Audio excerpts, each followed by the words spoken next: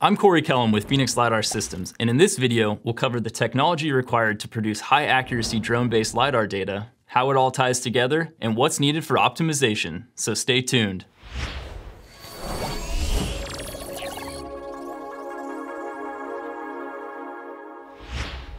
In this video, we will focus on the LiDAR system technology, which collects the necessary data used to create a high-accuracy point cloud.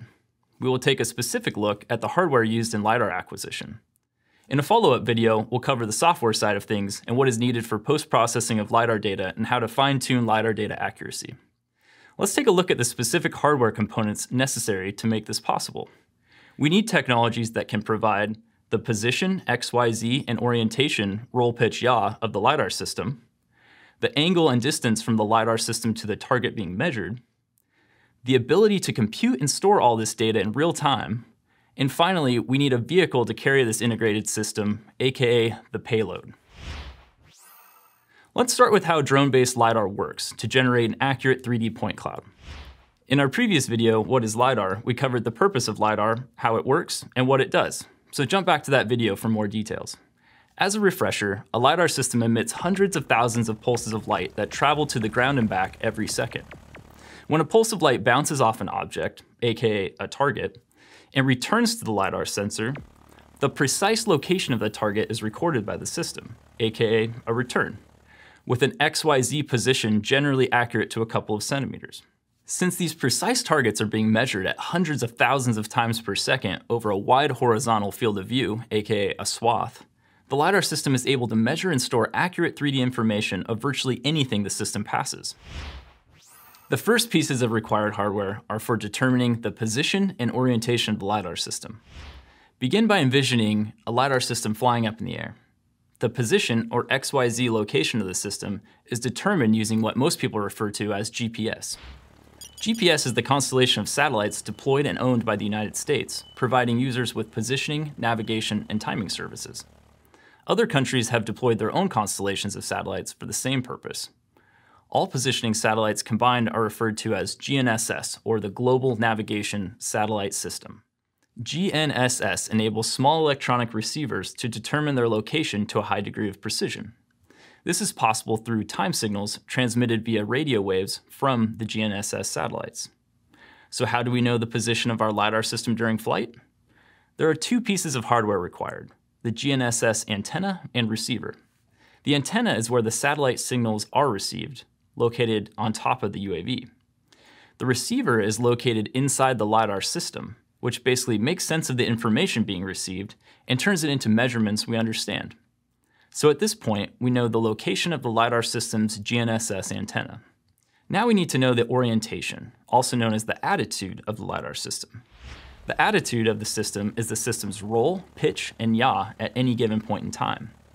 The hardware required for this measurement is an IMU, or inertial measurement unit. An IMU typically consists of gyroscopes providing a measure of angular rate and accelerometers providing a measure of specific force used to compute acceleration in the up, down, and forward directions. In the interest of simplicity, the IMU's measurements are utilized to know precisely when various flight dynamics are taking place. For example, when the system is taking off, flying straight, and making bank turns. Since the IMU is not in the same location as the GNSS antenna, we need to determine its position. To know this, we need to know the exact distance measurement from the center of the IMU to the GNSS antenna. This measurement is critical and is known as the lever arm measurement, which contains precise offsets from one sensor to the other. This is measured in the side, up, down, and forward reverse directions of the system. Combining the GNSS antenna and receiver hardware with the IMU hardware and the lever arm measurements allows us to derive the precise position and orientation of the LiDAR system at any moment in time. The second piece of required hardware determines the angle and distance from the LiDAR system to the measured target on the ground. There are various LiDAR sensors, but they all behave in a similar way, sending out pulses of light, measuring the distance to a target, and the angle at which the light pulse was transmitted relative to the LiDAR sensor. LiDAR sensors typically have encoders inside of them, which can be thought of as a clock. The 12 at the top is 0 degrees, for example. The 3 is 90 degrees. The 6, 180 degrees, and so on. As the LiDAR sensor spins and emits pulses of light, these angular measurements are collected and tied back to the ranging measurements.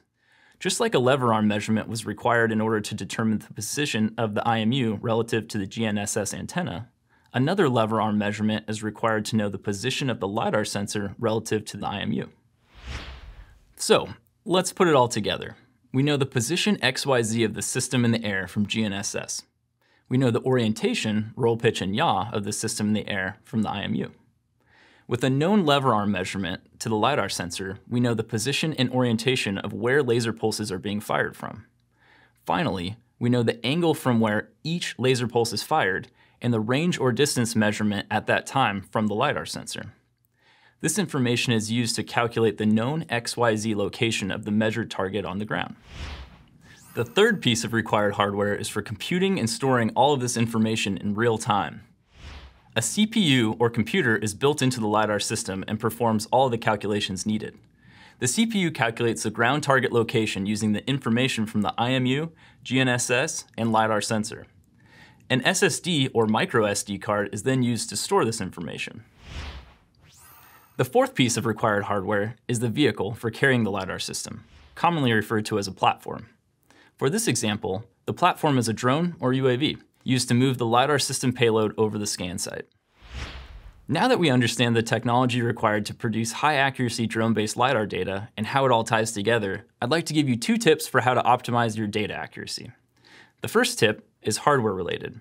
Use a GNSS reference station, meaning a separate GNSS antenna and receiver set up stationary on a tripod. As GNSS radio waves travel from the GNSS satellites through the various layers of atmosphere down to your GNSS antenna, different atmospheric conditions can have an impact on the signal. It can be thought of similar to light passing through different mediums. For example, think of a straw in a glass of water. When you look at the straw in water, it appears to bend. Light travels differently through air versus water, which causes our eyes, or light receivers, to interpret the signal differently. Same goes for GNSS receivers pertaining to GNSS signals. When an additional GNSS is set up on site close to where your LiDAR system is flying, the GNSS on the LiDAR system is experiencing nearly the same unique atmospheric conditions as the GNSS on the ground. With the 2 GNSS receivers experiencing many of the same errors, we can basically cancel out these errors, resulting in higher accuracy positioning. The second tip is to minimize hardware mounting errors using a bore sight alignment calibration. For example, when an IMU is mounted next to a LiDAR sensor, chances are that they aren't exactly on the same plane. Perhaps there is a 0.001 degree roll misalignment from the LiDAR plane to the IMU plane. These roll, pitch, and yaw misalignment errors are considered to be a systematic misalignment and can be modeled and corrected for it in order to derive the highest accuracy point cloud possible. So, to recap, we can use a LiDAR system to precisely measure targets at hundreds of thousands of times per second over a wide swath and store this accurate 3D information in real time through the use of 5 main hardware components: a GNSS antenna and receiver for positioning information, an IMU for orientation information, a LiDAR sensor for angle and ranging information, a CPU to perform calculations needed in order to determine the ground target location using the information from the IMU, GNSS, and LiDAR sensors, and an SSD for storing all the information from the various sensors. In addition, for optimal accuracy, utilize an additional GNSS reference station and make sure that your LiDAR system has an updated bore sight calibration to mitigate positioning and orientation-related errors within your LiDAR data. We hope you enjoyed this video. Phoenix LiDAR Systems is dedicated to making and sharing high-quality content on this channel. So if you learned something, please subscribe and hit the like button. And if you have any questions or topic suggestions for us, be sure to leave them in the comments section. Thanks for watching, and we will see you next time.